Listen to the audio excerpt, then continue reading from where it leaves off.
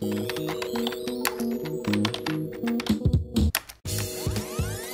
Amadeus for Developers, we use GitHub for all our open source projects, and we like a lot the idea, first of all, of having all the technical content in one single place. And also we work with code on almost a daily basis. We're very, very familiar with the process. So we thought it would be great to have a documentation that we can treat the same way we treat our projects, our SDKs, our demo applications, code examples, etc. To create a community, you really need your members to feel like they are contributing and that their voice really matters. And MKDocs allows you to do that. So as I said, developers can easily create issues, feedback, questions, so you can interact with your audience like that. You can also collaborate using pull requests, as I mentioned, which makes users feel like they are helping to improve the overall user experience. But overall, I would say that documentation or content in general is key for community building. Hello and welcome.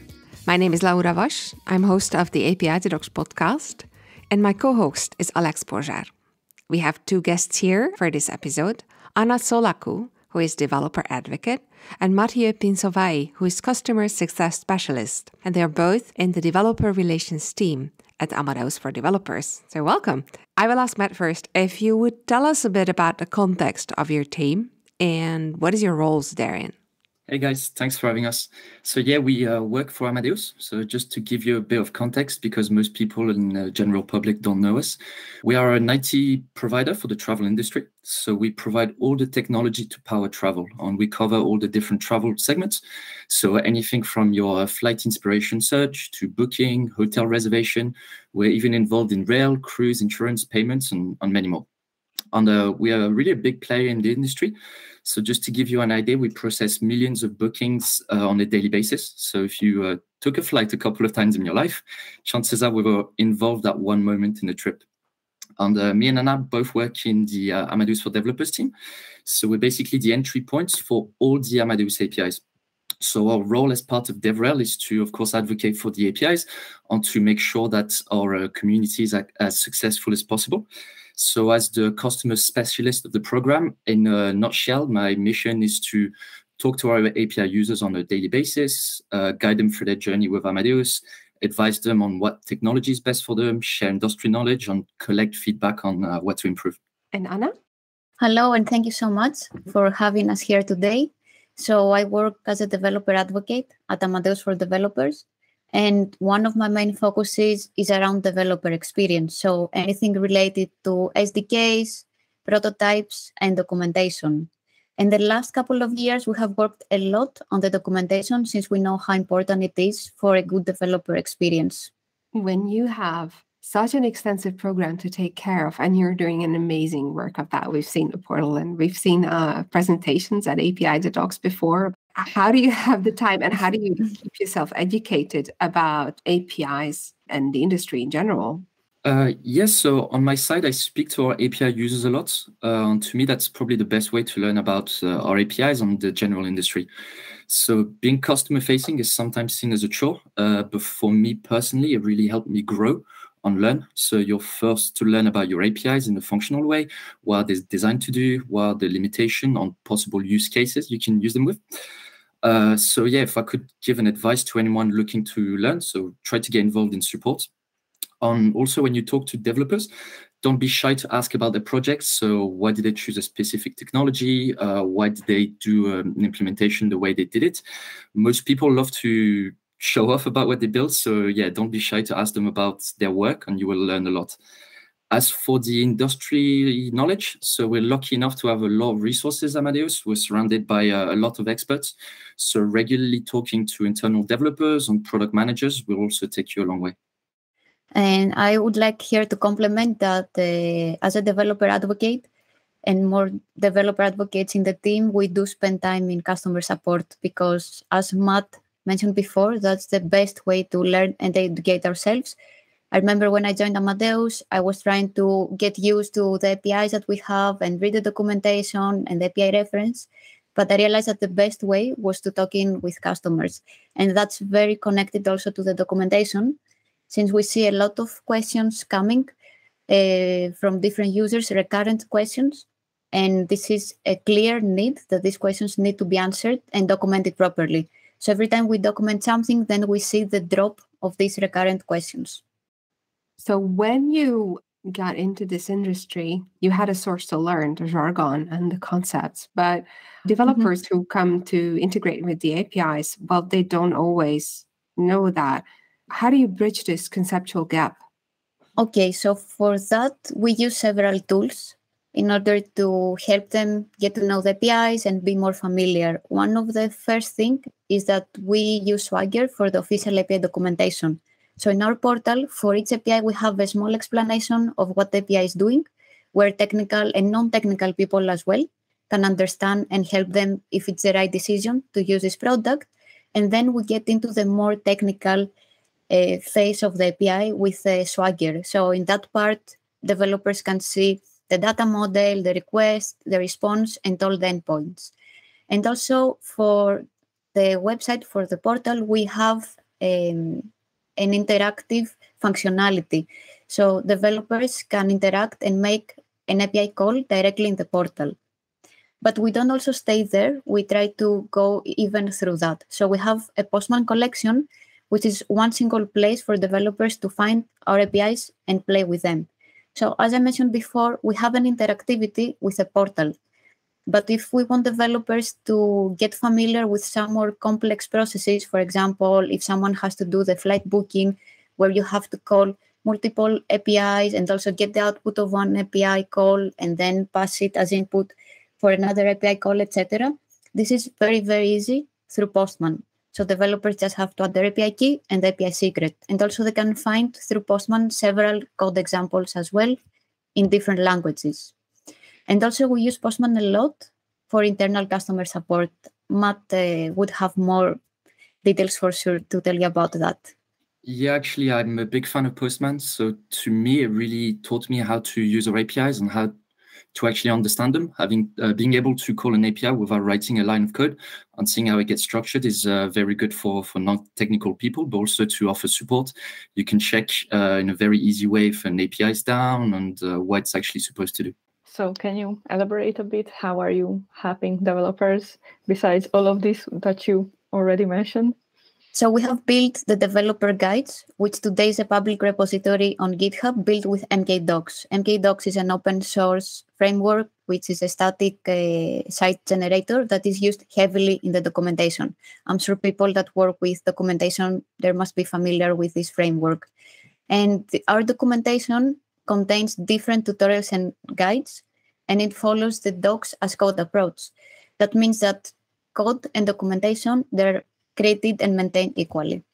Why did you choose docs as code? And can you say a few words about what actually docs as code means at Amadeus? Because, yeah, you already said that code and docs maintained equally, but can you share a few more details about it? Yep, definitely. At Amadeus for developers, we use GitHub for all our open source projects, and we like a lot the idea, first of all, of having all the technical content in one single place. And also we work with code on almost a daily basis. We're very, very familiar with the process. So we thought it would be great to have a documentation that we can treat the same way we treat our projects, our SDKs, our demo applications, code examples, etc. And also that would allow us to, in the developer relations team, to collaborate in a more efficient and easy way. And apart from that, we thought that through the GitHub repositories, we're able to gather feedback easily because our users, they're all connected in most cases on GitHub, so they're able to find the developer guides and create pull requests and issues directly on the repository. So it's a very good way to get developer feedback. Can you see the main advantages of using docs as code, or have you ever not used docs as code? That's a good question. So at the beginning of the program, we had the challenge of, okay, not only we realized that we need to have more tutorials and guides, but the question was like, which is the right place to add all the content that we want to help developers? So a few years ago, we started writing a lot of blog articles that they had a lot of functional and technical information, but we realized that maybe that's not the right place, but we need a proper place in order to add all the tutorials and guides that developers are going to use. That also was one of the reasons why we started working with MKDocs. Now, the advantages that we see based on our own experience, apart from having everything in one single place, it also makes it really easy to update it and work efficiently. So as I also mentioned before, it's very easy to collaborate since we work with issues and pull requests the same way that we work with our coding projects. And thanks to Git branches, we also protect the repository from breaking changes. Apart from that, the history tracking, I would say it's very easy for us to see what changes we have been doing the last months, but also for developers, they can see the history and all the previous commits.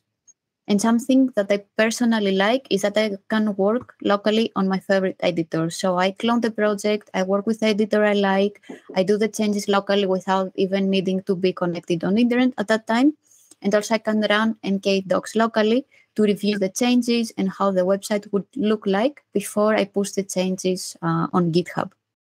And do you see any disadvantages of Docs code, or where is the edge of adoption now? I would say that I don't really see a disadvantage, at least from the developer relations part, but I would say each company and each team has different methodologies. So one of the, I would say not disadvantages, but challenges was to make sure that everyone in our team were in the same page and that we everyone agreed. And I have to say that the results were really good because also other teams in Amadeus, the same MKDocs, and the way Docs as code works, because they didn't really know about that, and some product managers, they hadn't much experience on that, and they were really happy. So the last couple of years, I have done many demos to other teams to show them how it works. But I would say it has been challenging, especially if you talk with people that they're not very technical and they don't know how GitHub works. But then when you show them how easy it is, even for non-technical people, to use it, they just need to have GitHub account and they don't even need to use an editor. They can do directly some changes if there are small changes through the pull request on the web. Okay, you mentioned MKDocs quite a few times. Can you tell us a bit more about this tool and why does it work for you? Yeah, sure. So we are a big fan of MKDocs. So it's a tool all based on Markdown. And it's easy to use, easy to collaborate with it, and easy to deploy. It has out-of-box search functionalities, so you don't even need to install or configure anything specific. You also have a custom CSS editor, so you can change the appearance really easily.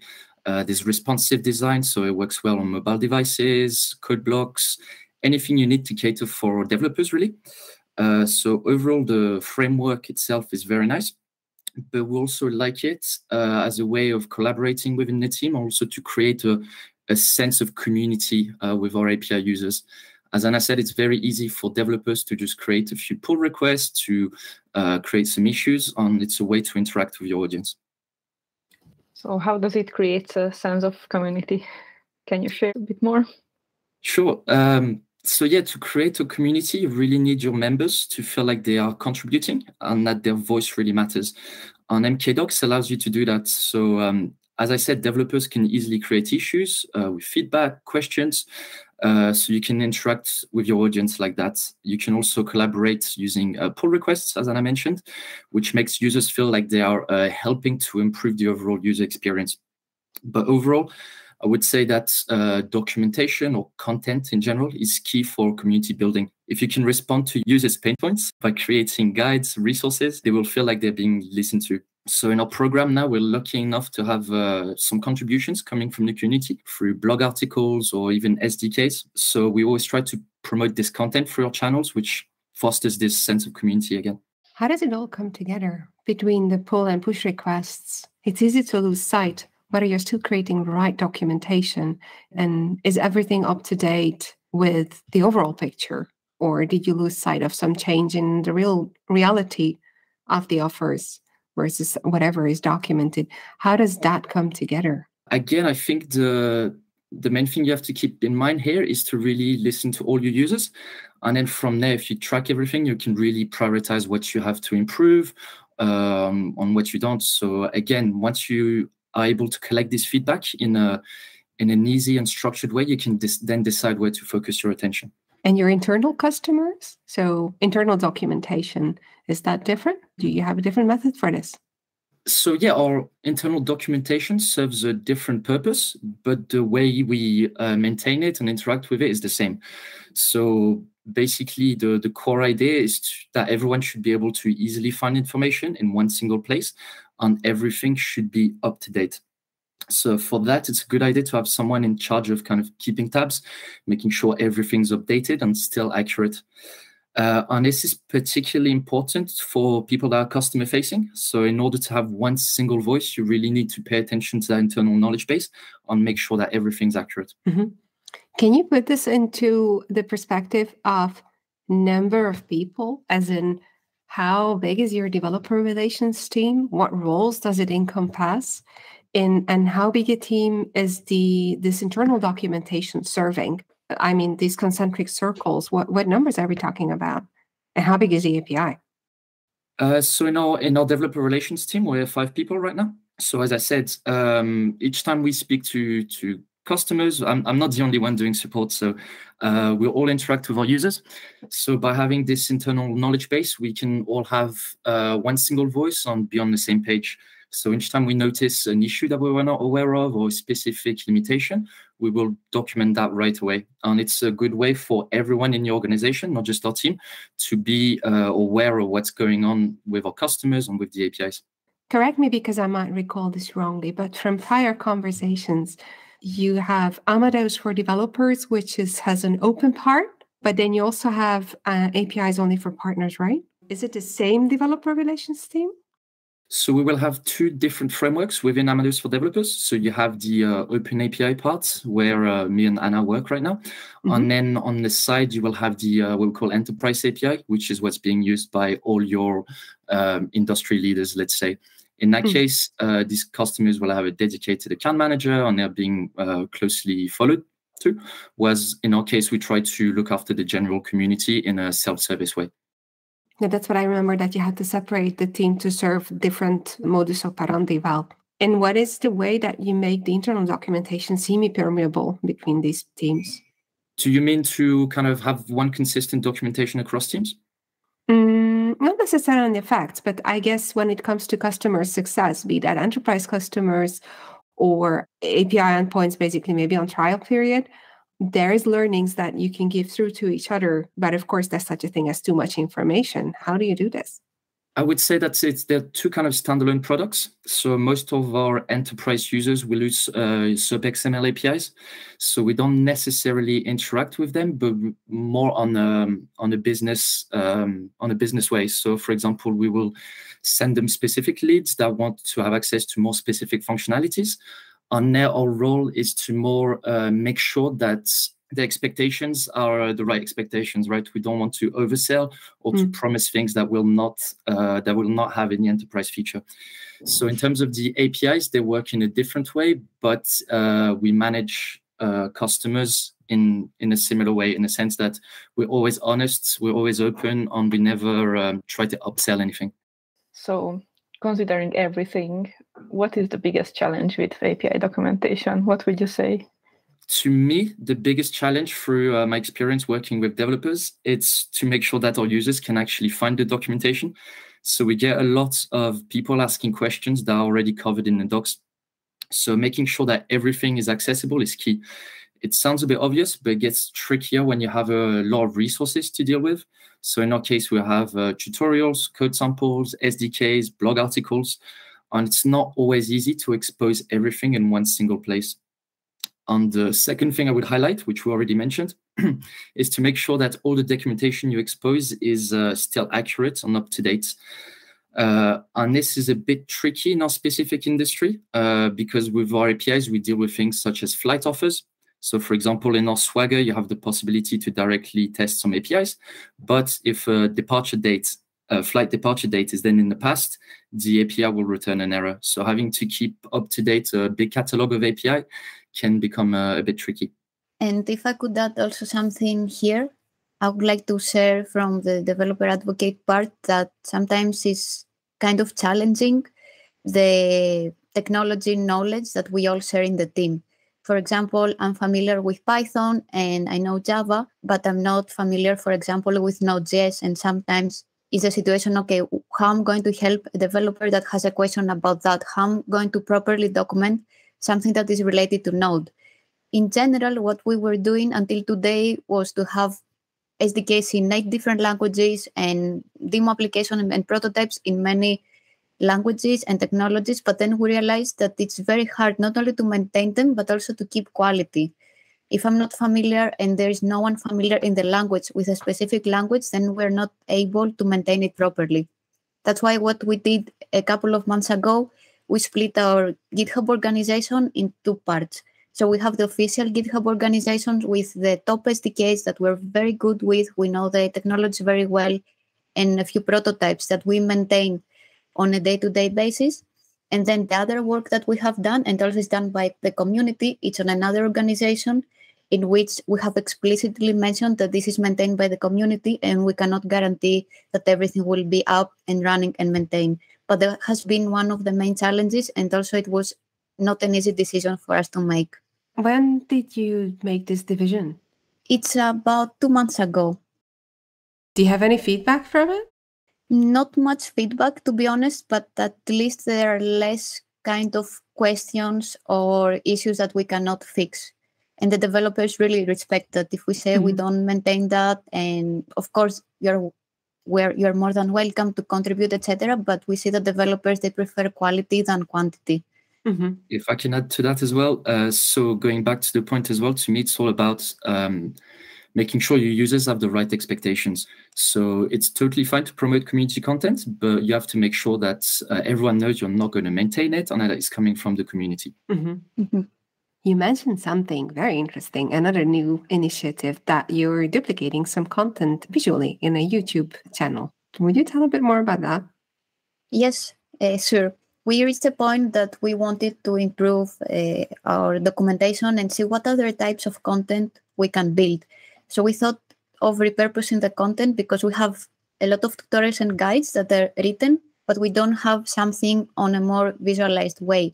And personally, I really like watching videos because sometimes when I read long documentation, I lose my focus, or I just want to read quickly and then I realize I lose information.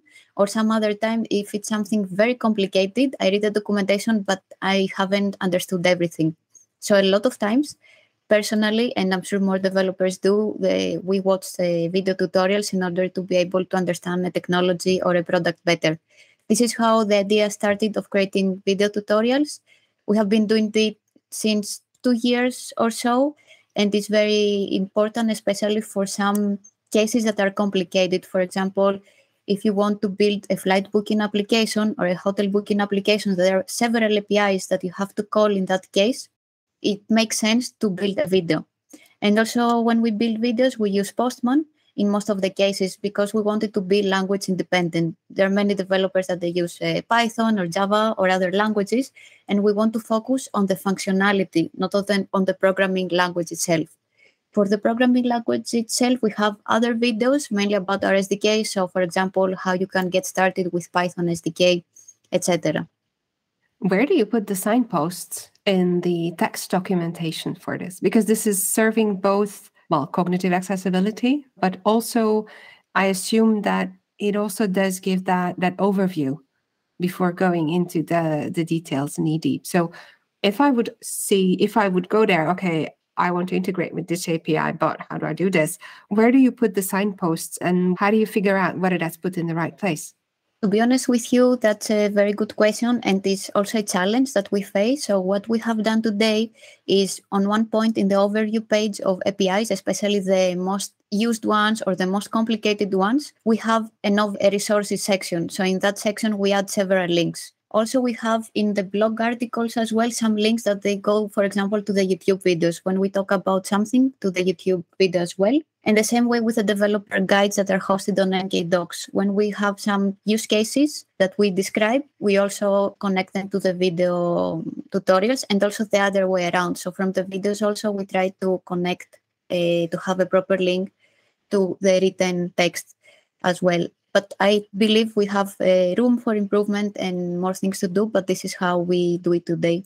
And something quick that maybe I would like to mention at that point is that the way we try to build our documentation is not in a way focused on, for example, API, for example, a tutorial about the flight offer search API or a tutorial about the travel recommendations API, but we try to focus on what use cases developers can build, because usually the API names don't have a meaning behind them. So sometimes if developers go to our portal and they see 37 APIs, it will be very hard for them to go one by one and see what they can do and read the documentation, etc. That's why we try to say, okay, how you can add a baggage in your flight.